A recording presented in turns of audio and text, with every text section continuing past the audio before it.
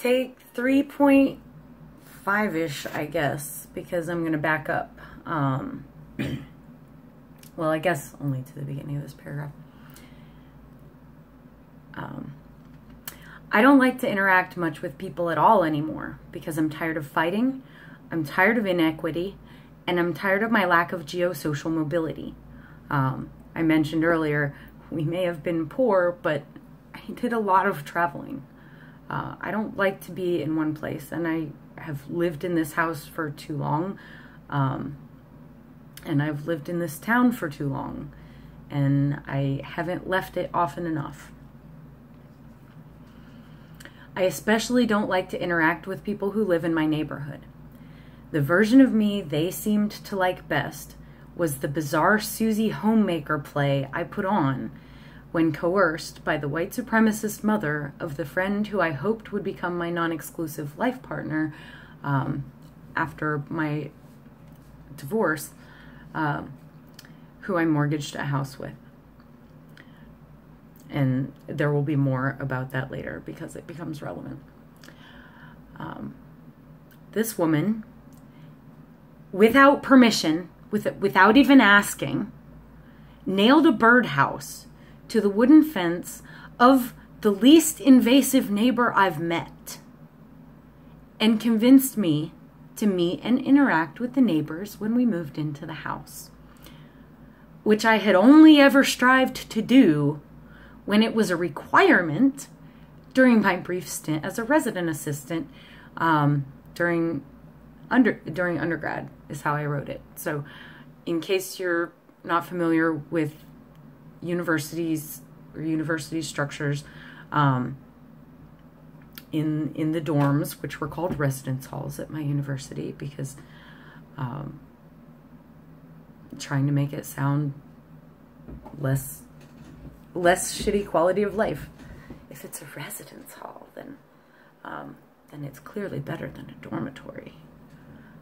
No, they're the same.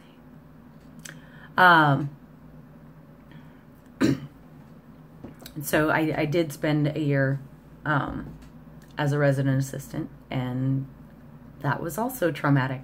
That was the second time I was, well, no, that's the first time I was mandated by, have I ever again?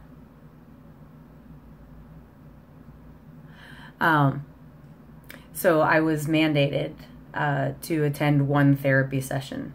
That's really useful, right? Right? And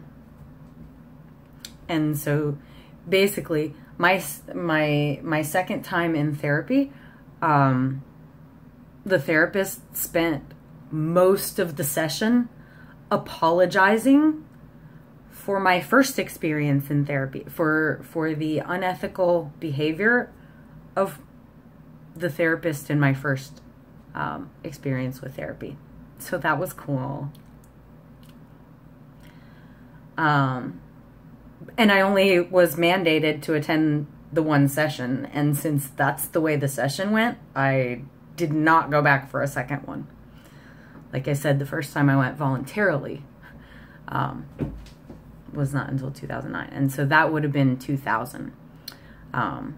So I went to 2 or 3 sessions and a half when I was 16, and then I went to 1 session when I was an undergraduate, and then I went several times when I went for myself. And then not only when I went to therapy for myself, not only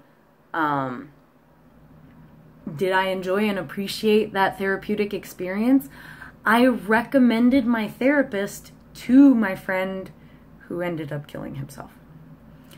But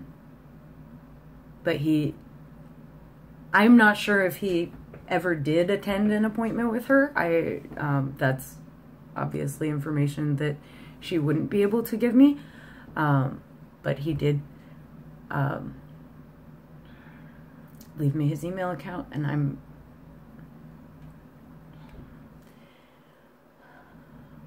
I was sad to learn that he canceled the session.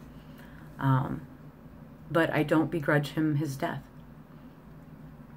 He tried. He did try to get help. And he tried when he lived at home. He tried to kill himself when he still lived with his parents. And he had actually been in he had been committed to an institution after his one of his attempts. So, refocus.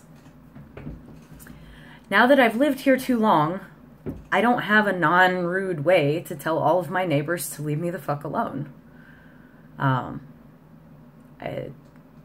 lived in the neighborhood for a long time. It's hard to say, you know, I don't want to talk to anybody. I don't want to talk to you. That's hard. And I'm toxic. So in meat space, sometimes it comes out really bad.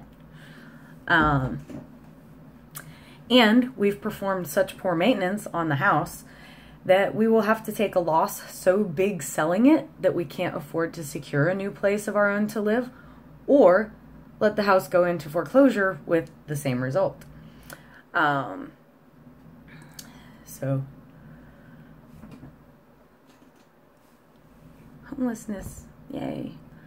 I've had 2 people interested in buying the house who couldn't afford to, because poor people, and especially poor black people, get shit on so much by our systems of governance and by their fellow Americans, doctrinated by our farce of an education system, and the religious systems of worship that privilege heterosexuality and monogamy to the detriment of the species.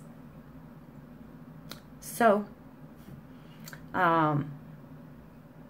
yeah, the people who wanted my house couldn't afford it, and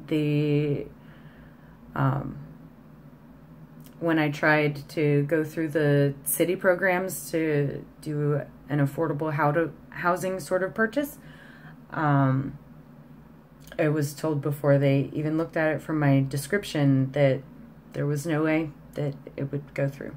So that was fun. So I've been stuck in this house. All right. I do not support organizations whose mission is suicide prevention because I support physician-assisted suicide. So remember, I'm glad they exist, but I do not support them, and I will not support them. No.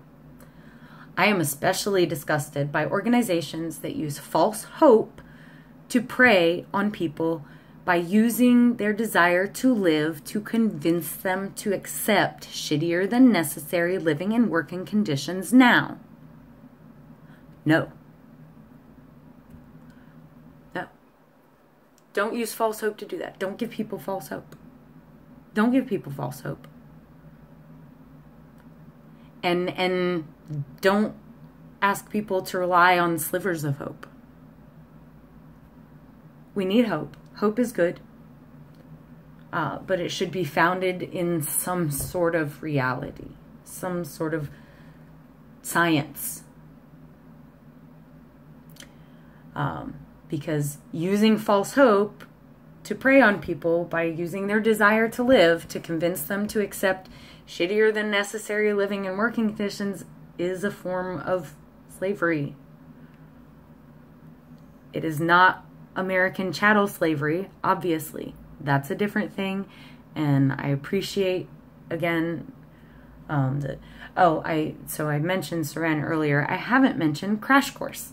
I was really excited to see that they are amending their American history course to include a Black American history section. And so in isolation, because I self-isolated to a very significant extent before the pandemic. I've been in self-imposed loose isolation